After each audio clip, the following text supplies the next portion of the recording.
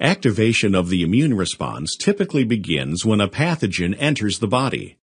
Macrophages that encounter the pathogen ingest, process, and display the antigen fragments on their cell surfaces.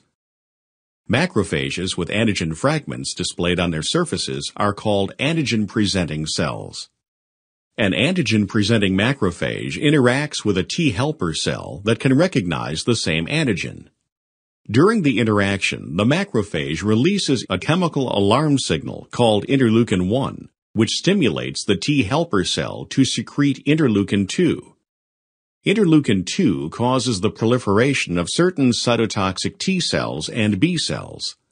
The immune response from this point follows two paths, one using cytotoxic T cells and one using B cells.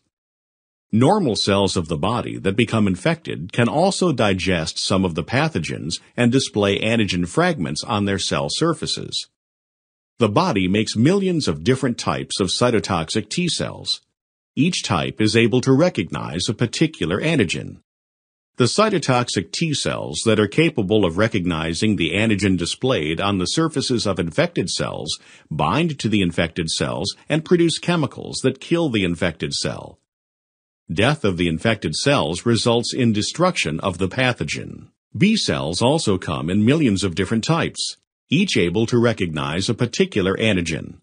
When B cells become activated by T helper cells, they differentiate into plasma cells. These plasma cells become antibody-producing factories, flooding the bloodstream with antibodies that can bind to the antigen involved in this infection.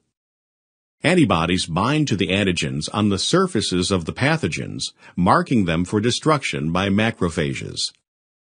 Some of the B cells do not turn into antibody factories, but instead become memory B cells that may survive for several decades.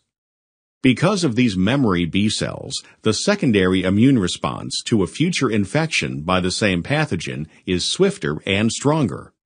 This powerful secondary immune response is what gives immunity to some diseases after you have had them once or after you have been vaccinated.